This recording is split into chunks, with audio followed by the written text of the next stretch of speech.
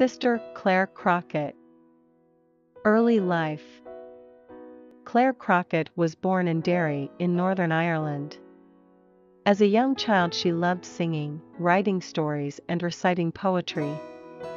In secondary school, she was most passionate about literature and theater.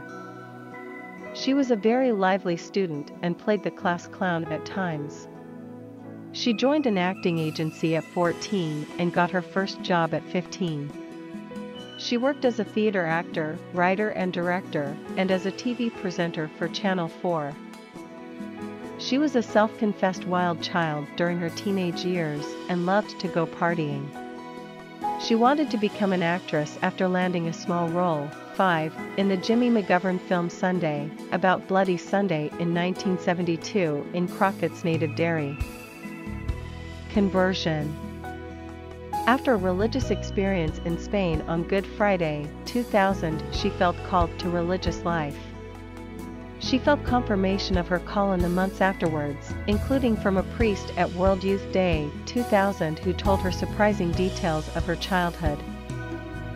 During her final school year she felt torn between her worldly life and her call to vocation, and her worldly life seemed to be winning out. However, further religious experiences and a continued feeling of having a call helped convince her.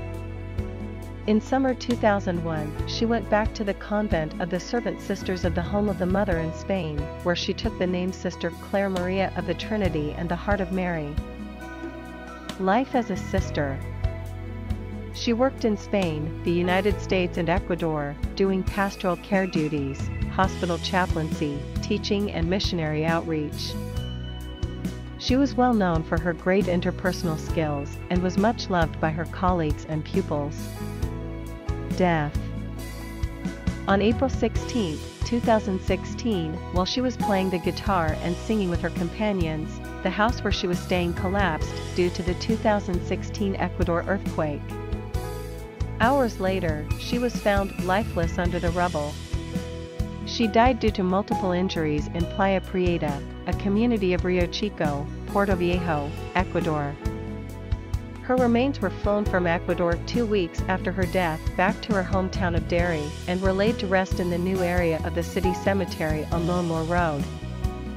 Since her death, the story of her life has become known to many, and she has been an inspiration for her womanhood and for her exceptional commitment to her vocation. Legacy. The movie All or Nothing summarizes her life. In 2020, a house-sized mural commemorating Sister Clare was unveiled near her home in Derry, and a sister in her religious order published a biography of her. The students she taught said, "She was always happy and filled with infectious joy." At lunch on the day before she died she said, "I am not afraid to die if death is an encounter with Christ, the one I have always desired to be with." Sister Clare and 4 of her students were heard singing "I Prefer Paradise" just before the building collapsed. Alone with Christ alone was her vocation motto. "I prefer paradise" was the cry from within, to die so as to live. Miracles. Healings and fertility miracles have been attributed to her after people prayed for her intercession, and there have been calls for her to be declared a saint. Usually, a beatification process doesn't begin until at least 5 years after a person's death.